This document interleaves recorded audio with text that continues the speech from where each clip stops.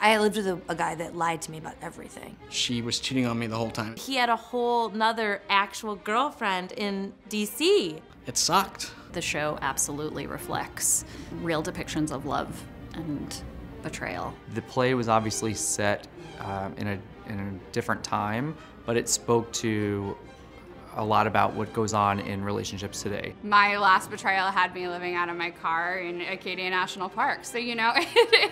Yeah.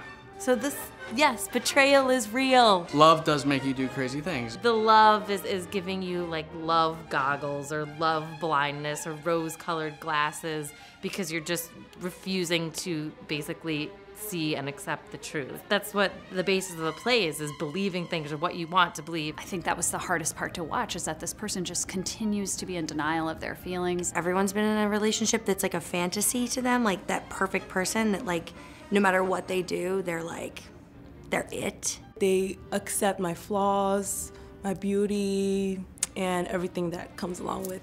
That's what love is to me. Love is still undefinable, but it is trust, it's friendship, it is romance. I think it's just, you know, wanting to be loved the way you love the ones you love. Now I'm like very hesitant. I ask a lot of questions and I'm like always questioning, and I'm always like in the back of my mind wondering like, are you actually telling me the truth? And then I like, you know, stalk on the internet to find out. Love is a battlefield. Like in the play, like their mouth says no, but their eyes say yes, right?